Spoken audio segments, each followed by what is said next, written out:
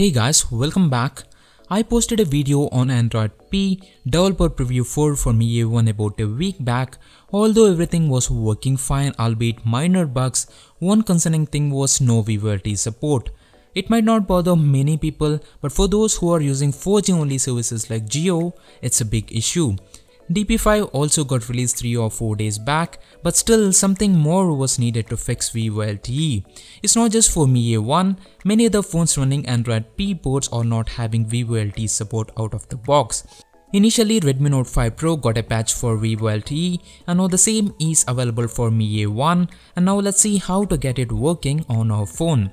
So basically, if you have already flashed DP4 or DP5, you don't have to really wipe everything and start from the scratch. First, you need few files. One is the WinRAR image, which we have already used before in the installation video, PostGSI1 zip and PostGSI2 zip. PostGSI1 is very important here because it is the one which contains the VoLTE patch. So first, let's reboot our phone to the recovery by holding volume up and power button simultaneously, and here I am using an ADB command, ADB reboot recovery, to get to the recovery.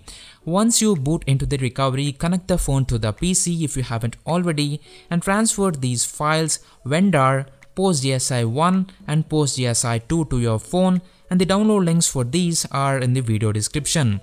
Now go to the Wipe tab from home screen, Advanced tab, and here select WinRAR only and swipe to confirm wipe. Make sure you select WinRAR only here, or else you have to do everything from start to get Android P boot again.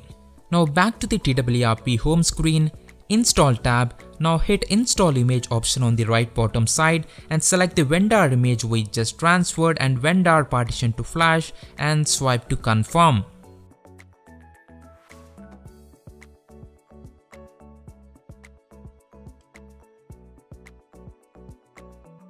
Back to home screen again, Mount tab and select WinRAR.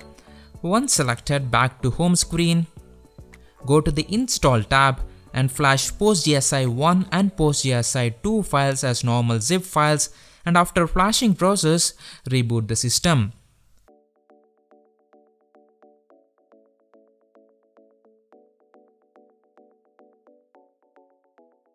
So now the phone is rebooting. We haven't wiped the system partition, so all your apps and data are safe, but the system settings will get reset like wallpapers and few other things.